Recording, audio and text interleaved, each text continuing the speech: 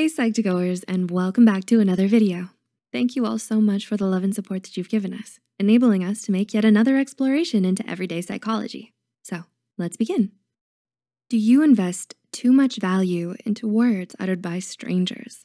No matter what you do or say, how you act, or the decisions you make, people will always have an opinion of you. And if you let them get to you, you'll allow other people's opinions to not only hurt you, but oftentimes define you. Granted, our insecurities and hypersensitivity are also formed due to trauma suffered in early childhood or negligent and abusive parents. Not only that, but social media has also set widely photoshopped expectations of who or what we should be. But if you could stop caring about what others thought, what would happen then? The possibilities are endless, but one thing's for certain, you would feel a lot lighter and happier. So here are 6 ways to stop caring about what other people think of you. Number 1, not everyone cares. Are you too anxious about being liked by others? Are you worried about the impression you made on someone you've just met? The truth is, everyone is plagued by insecurities, and they might be too busy to immediately recognize yours. So it's most likely they too are fretting over the same thing. All around you, people have enough to occupy their minds.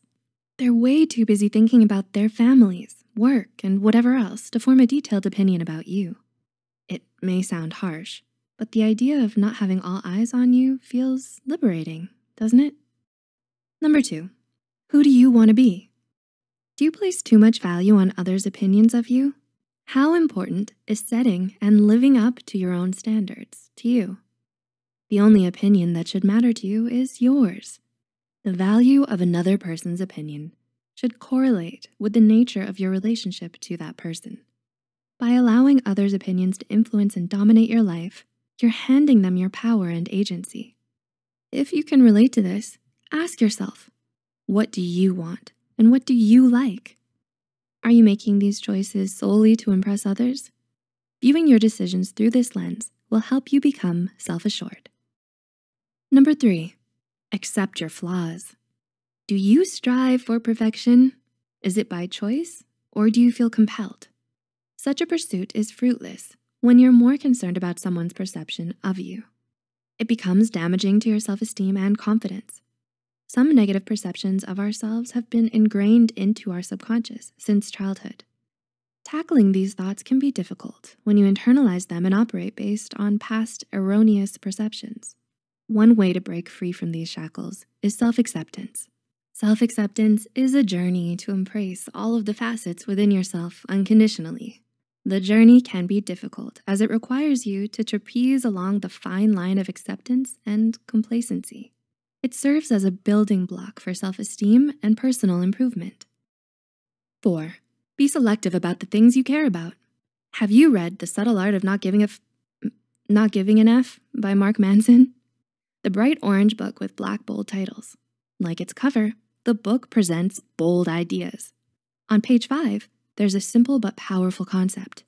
One of the first theories presented states that the key to a happy life is to be selective about the things you care about. This revelation is not new, but reading it helps put things in perspective.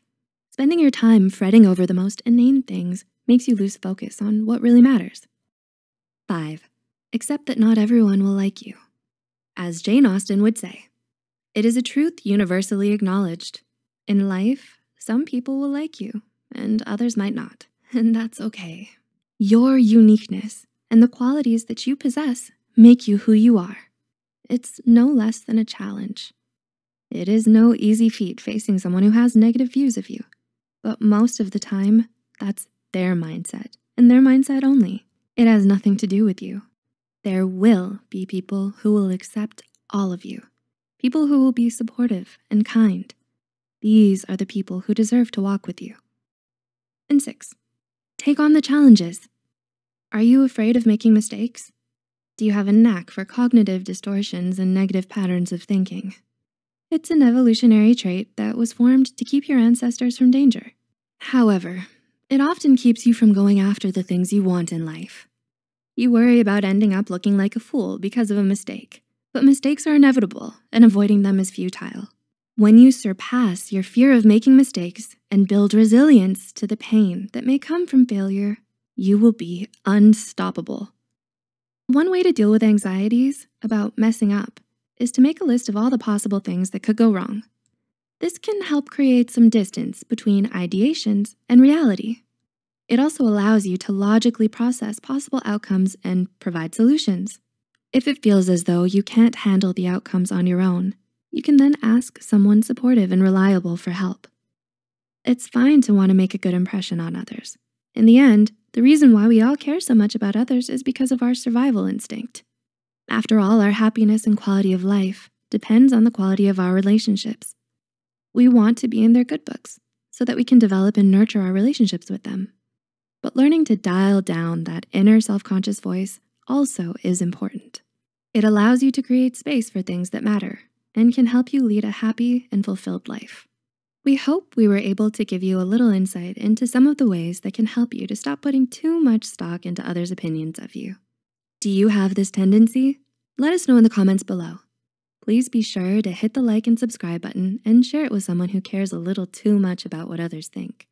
Hit the notification bell icon to get notified whenever Psych2Go posts a new video. And as always, thanks so much for watching. We'll see you next time.